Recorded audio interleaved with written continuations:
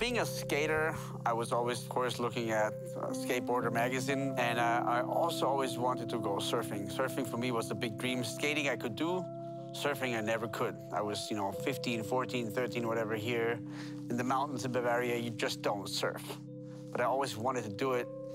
And so the first time I saw images of snowboarding was somewhere 76, 77, maybe 78, I don't know, in the Skateboarder magazine. Guys like Chuck Barfoot, Tom Sims, those guys. And I was immediately thinking, this is it. This is my way to get into surfing, really. So that's how it started, just magazines, skateboard magazines.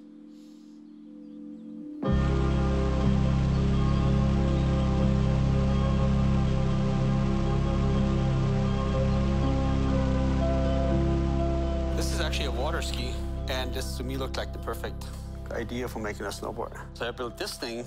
I just put some grip tape on it from skateboard stuff, and these are actually, back in the day, they had these for the heel for cross-country skis. So I got a bunch of those for grip, and this is a inner tube from a bicycle. So essentially you put your feet under the rubber like that with just soft winter boots, a little bit of a binding, and that's it. That's all you need. Works in the powder. Don't want to come.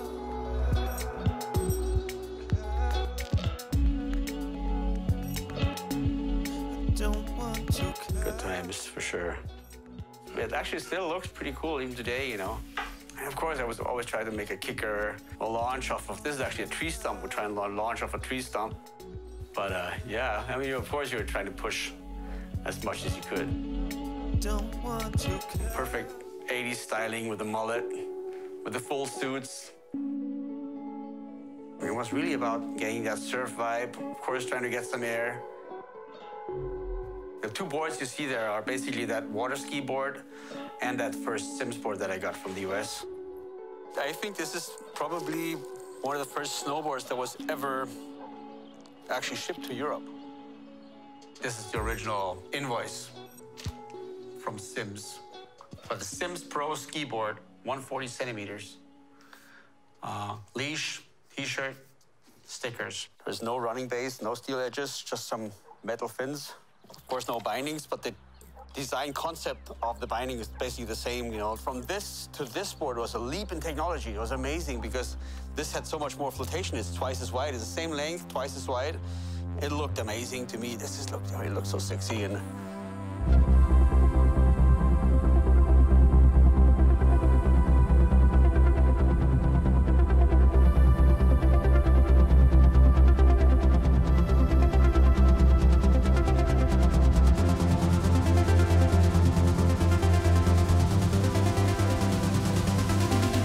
I was pretty happy just riding a couple hours in the morning or hiking the little mountains around here.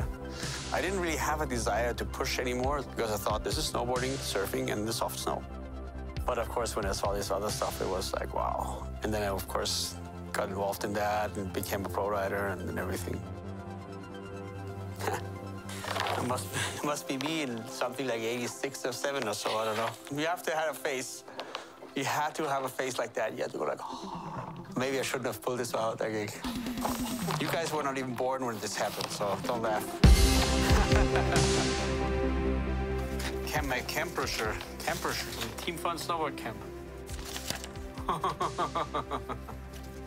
It really was that 80s fun vibe that everybody was like having fun somehow, I remember that one.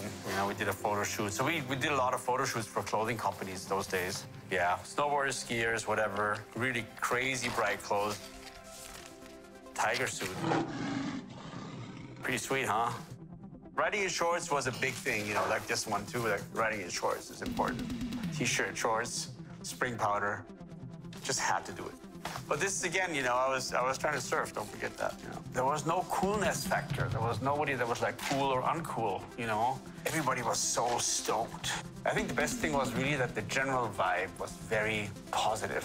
It was impossible to be uncool. Just not possible, because nobody was cool.